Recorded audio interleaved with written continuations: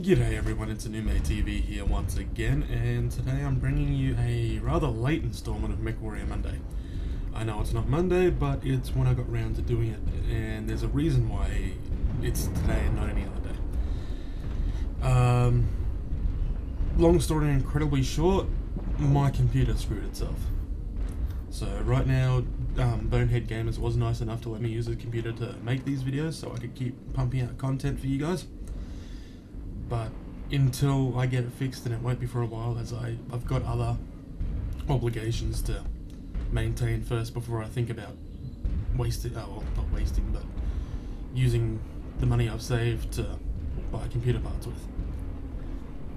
On the positive note though, Bonehead Gamer's computer is about to get a very nice upgrade.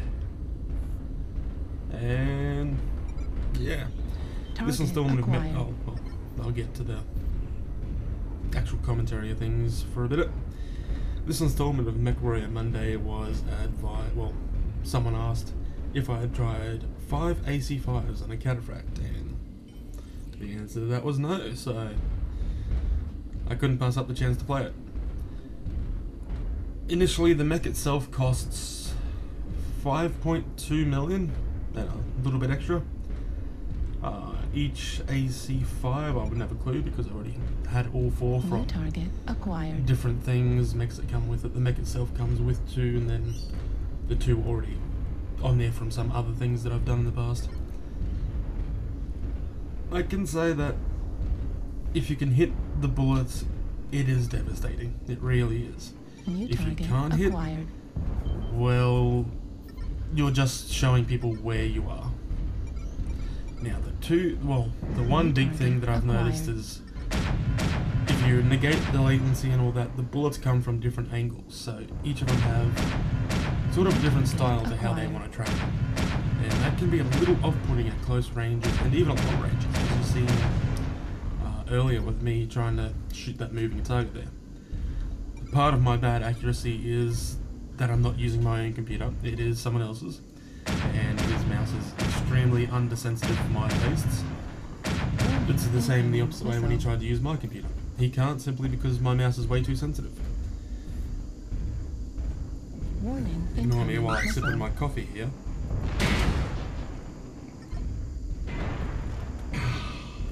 Glorious coffee. Oh yeah, I found out the hard way that you can't walk up this bit of snow, which annoyed the crap out of me, as you can get up the other side. So I've got to go all the way through the cave here at a pace of a Cataphract, which is 50 miles an hour. It's actually a little bit under, but you can see the number on the screen if you want to know the exact top speed of this mech. This is with the default engine that the CTF-4X model Cataphract comes with. It's not an XL engine, it's just a regular engine. I am thinking about putting an XL engine on this, however, because of the ability to crank up some armor and probably add some more ammunition. So with this particular setup, you've got so many slots to play with afterwards. Heat, never really a problem, especially on these frozen maps. Now in a second here, we're actually going to see how warped one of those boards just go off the screen. But apart from that, we're going to see the actual damage that this can do when I stick on something. That shot missed. So at the moment what I'm doing is alpha striking. For those who know what alpha strike is, it's where you shoot all the weapons at once. And that from an AC5 times 5 is 20 damage per alpha shot, or a sustained 5 damage per shot. Now the reason why I'm usually preferring alpha striking on a moving target versus sequential firing is how the bullets actually leave the body. New target acquired. There's 2 ACs on one arm, 2 ACs on the other, and sometimes that can be real awkward. So for this particular yellow hitting in the face, and someone hitting me in the back, it was a teammate no less, alpha striking when someone's turning away from you is usually the best because they're going to be in a straight line for as long as possible. You know, the bigger the mech, the longer turning circle they have, the more you can do.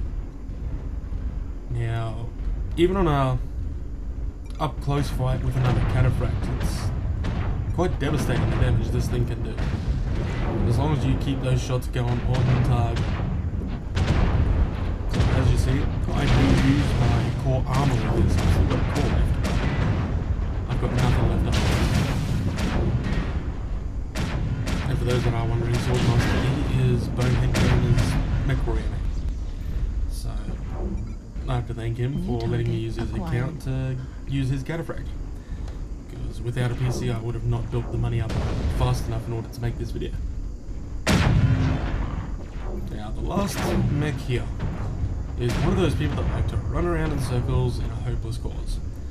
And the funny thing is, he actually kills me because I try and outsmart him by standing in his habit of doing a figure eight around this mountain. So it takes a little bit for me to just get bored of chasing him and just stand there waiting for him to come into my crosshairs. I get a few good shots on him and then he just looks at me with lasers because at this point I forgot that I lost my core armor. So, and the bird just came out of the corner and looked at me sussly. Right. Evil bird hiding behind the monitor again. But yes, I guess it's a lesson. You know, don't forget what pieces of armor you have missing. And always remember that if you have to, you can sacrifice an arm to stay alive. I think it's about here where I wisen up and just decide to sit out to the side right in front of me. Yes, it is. He comes around this corner, over the hill, but we get the general gist. He's at 45%. I don't know how much armor he has left because my screen is covered. Oh, I took off an armor and nearly killed him. But one laser spray for him ruined my day. The rest of the friendly mechs here do decide to kill him. There's basically nothing left but a head, a torso and 2 legs. And he's still got all these damn weapons on him. Damn it, a catapult. Nicely controlled water power. But as I am dead, we do win here in eventually. There we go, his leg's gone. So once that's gone, he's screwed. I'll just wait for the match to end and see the damage. Until next time, see you later. Critical damage.